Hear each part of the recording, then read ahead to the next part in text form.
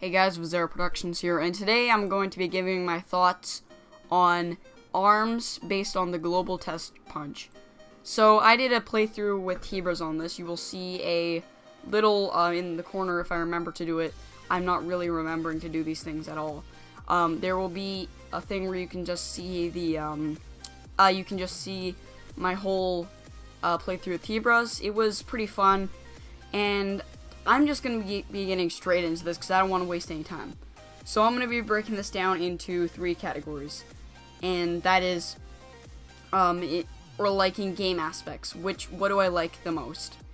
3 game aspects I'll be doing this time. Just to make this video shorter. So basically, the first aspect is, was the game actually fun? Was it fun to play?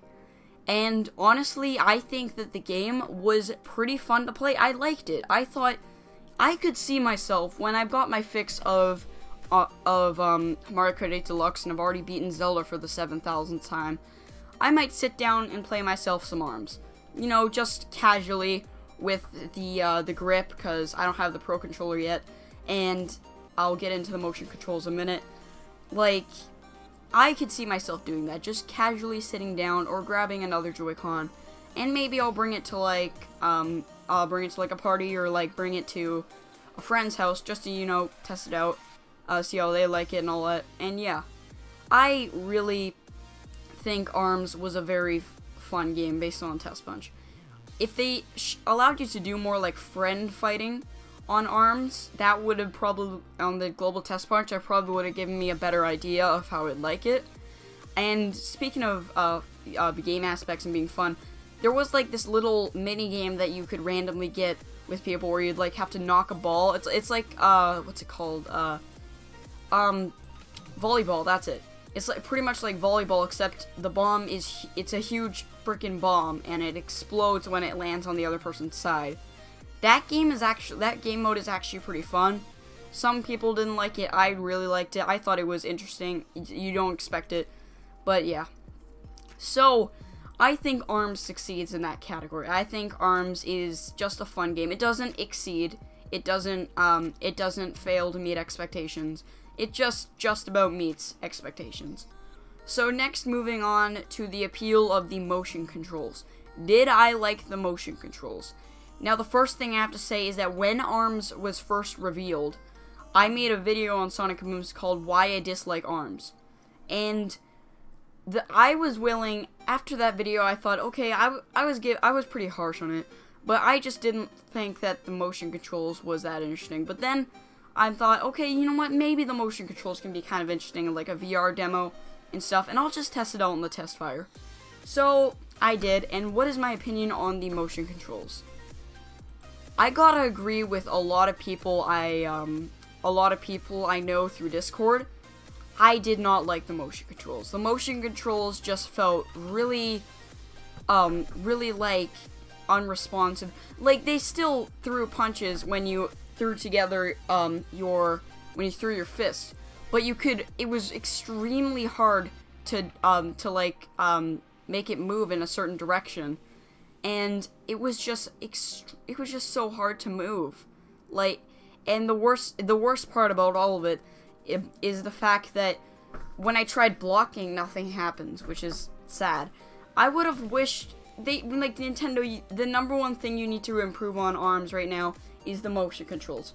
I did not like them, and if someone somehow of Nintendo is watching this video or watching another video that has the same thoughts, please fix the motion controls, make them better, and I will probably like ARMS more.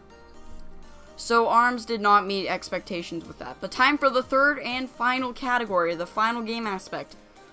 The game's actual, the actual style. That's what I'm going at. Did the game have an interesting style, how the graphics looked and all that? Personally, the game looks pretty standard to me. It looks just as I would have expected. It didn't fail to meet expectations, and it was nowhere even near to exceeding, because I wasn't blown away by the graphics. Not like it's running Unreal Engine 4 at complete over all the settings on max. No, it's clearly just a standard game, and for the graphics, it looks okay. I mean, they could have done better if they really wanted to show off graphics, but of course that wasn't really the point. Did the game look nice? I didn't really notice any too big details. I think that the shading is pretty standard, and pretty much everything for the graphics is standard. I just think that the graphics is nothing special. So, time to my final opinion, based on the global Testpunch. Do I like ARMS? Am I going to get it day one? And the answer to getting it day one is I'm not going to pick up ARMS day one. It just isn't that kind of game for me. Many people didn't like it that I know in Discord, and all their reasons I definitely agree with. There are a lot of people that did like it. Some people on the Switch Force video, people were saying ARMS was amazing and all that. And I respect other people's opinions, but I just thought ARMS was not anything special. The motion controls were cheap and bare. The game style was just normal, and the graphics were like just plain as well. And the game was just moderately fun. So, am I ever going to be getting ARMS?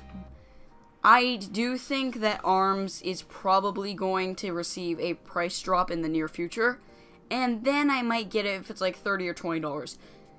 Since for ARMS being a full game, $70 full game, no, I'm not paying that much. It's the same thing with 1-2 Switch. No, I'm not going to pay that much money.